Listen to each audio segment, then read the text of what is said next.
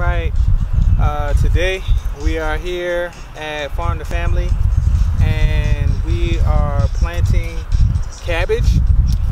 Just wanted to do a quick video with you guys to talk about the way that we are doing this, and maybe this will be a tip for you all as you're going for yourself. Now, one of the biggest issues that people will face when they are growing food and gardening or farming is weeds. So what we have learned is that a technique that you can utilize to beat back your weed pressure is to utilize weed barrier and to burn holes into the weed barrier or cut holes into the weed barrier and then plant through the weed barrier directly into the soil. So what we've done today is we planted peppers about 1 foot apart on one row here, and now we're doing our brassicas. We're planting cabbage probably about 6 inches apart. Try to do it intensively. Now this is geotextile fabric. This is probably not something you're going to find at a Lowe's or a Home Depot, but you can get it from, you know, a landscaping company or a greenhouse supply company. We got ours from Griffin's Greenhouse. But they come in different sizes. This is 4 foot wide length, and they have guides that we are using today to run our drip irrigation. We have drip irrigation underneath the weed barrier so that the plant roots get the water right where they need it.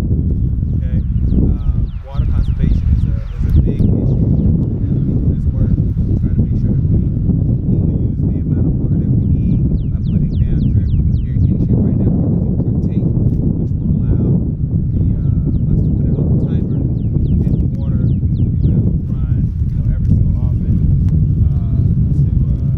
to saturate the soil right at the roots of the plant. We don't have to water the leaves of the plant. We just need to water the root system and rock it out like that.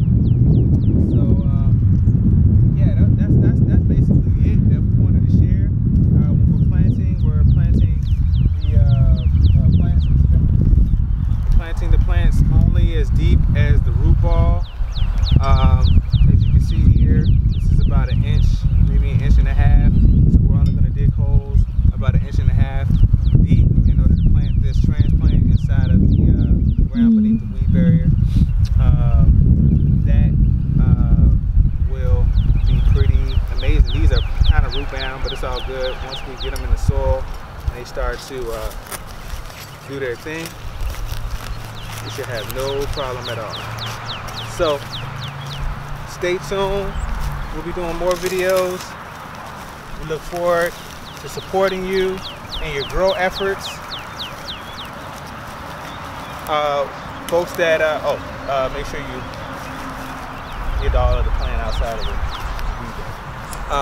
Make sure you check out thenaturalfestival.com. Donate, subscribe. We're looking for volunteers to help with the raised bed delivery.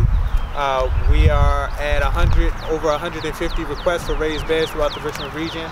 We're giving them away as a response to COVID and the pandemic to make sure that people can stay at home and reduce their anxieties around food insecurity, as well as raise their hope and optimism around expecting and looking forward to getting a great harvest. We look forward to kicking it with y'all some more. Peace.